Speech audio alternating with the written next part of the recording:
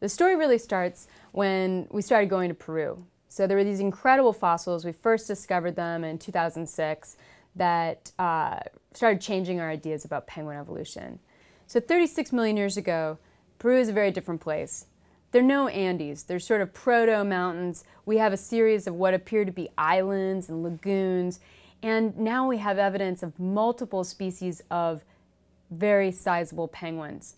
This animal would have had a swimming length of approximately 1.5 meters, and the giant penguin's skull is like this long.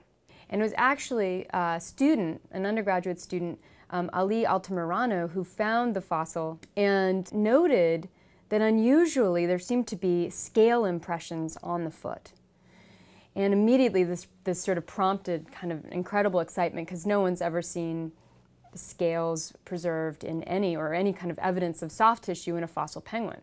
And then we took the fossil back to the lab, and meticulously removing flakes of rock from around the specimen, I was lucky enough right near one of the wings to uncover what was clearly the tip of a feather. It's our first insight into what are the series of early modifications in the feathering closer to this transition to basically flying underwater.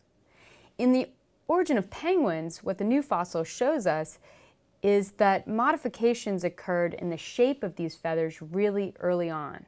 And these tiny, tiny feathers that have been described as scale-like or scale-shaped create a very streamlined contour to the front of the wing. The primary feathers are densely packed.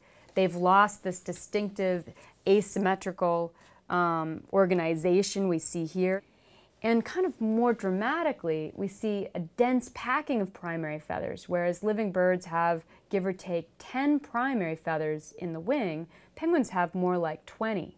And they're stacked one on top of the other to create a stiffened flipper. So all of these changes have happened really early in penguin evolution by the divergence, the branching off of our giant penguin.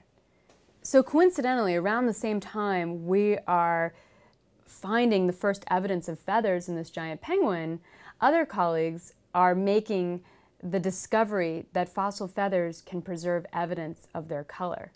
What the feathers contain are imprints of color-imparting organelles in the feather, and what they in fact record is the shape and size and packing of these organelles called melanosomes that contain melanins. All living penguins have this distinct black and white tuxedo-like appearance, and the fossil is in gray tone and reddish brown. This is only the second color map of an extinct vertebrate, that is mammal or bird.